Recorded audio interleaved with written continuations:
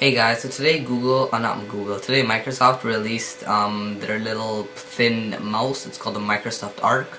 Basically, it's a mouse that's basically so thin, it's like that. It's supposed to be ergonomic. It's a wireless mouse. I actually think this is very good. I'm not sure how long the battery life is, but it's $69.95. So it's somewhat, cheap, I guess, but not like it's cheap, but not that cheap. So hopefully Microsoft can actually make this mouse sort of like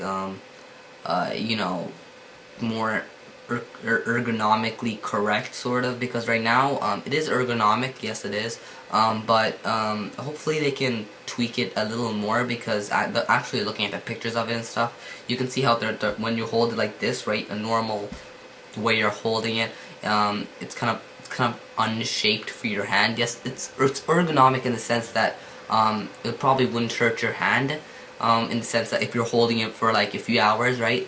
But it just doesn't look right. So hopefully they can fix that and everything. But anyways, comment, rate, and subscribe.